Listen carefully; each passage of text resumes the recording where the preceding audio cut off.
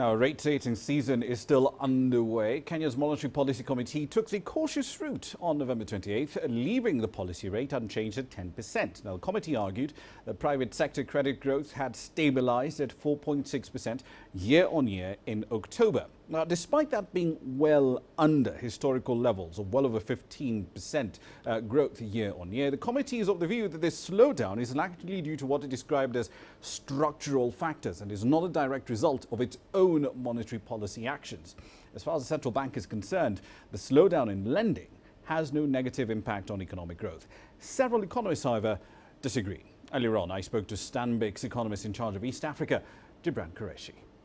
Private sector credit growth was already subsiding even before the cap came into effect. Yeah. Which is, we need to go back to the drawing board and ask ourselves, why was it declining? And typically, according to our research, there's always a 6-month lag between higher interest rates and a slowdown in private sector credit growth, which subsequently gives rise to higher NPLs. But I think this cycle was unique in the sense that we saw 3 commercial banks go under receivership.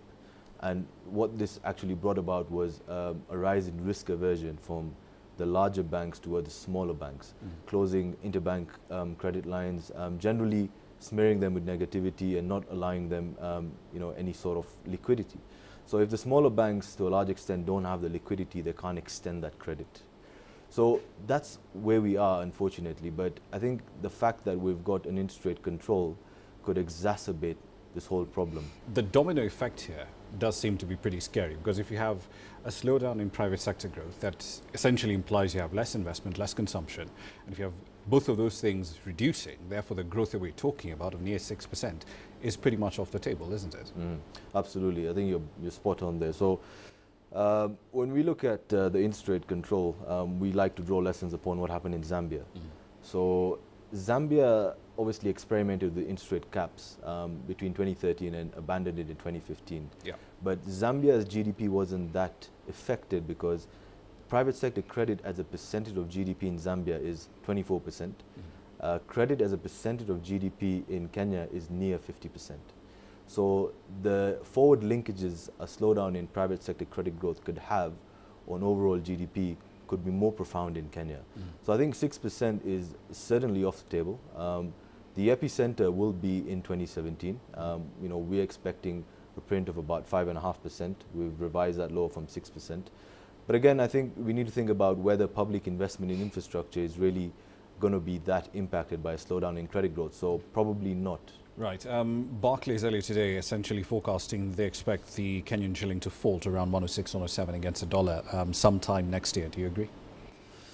We're broadly in line with a similar forecast. I think our view is 106.50 by the end of 2017. Not only because it's an election year and we could potentially see portfolio investors exiting.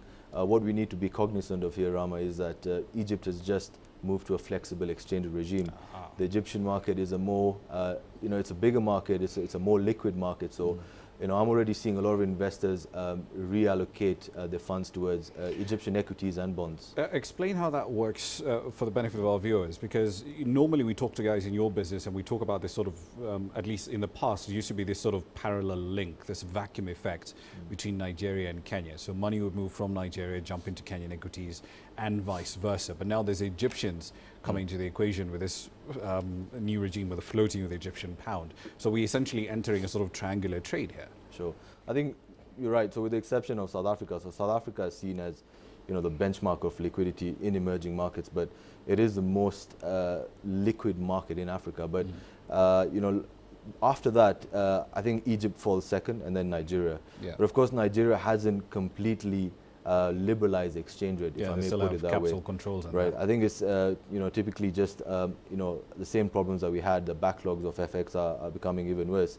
But Egypt has committed themselves to an IMF program.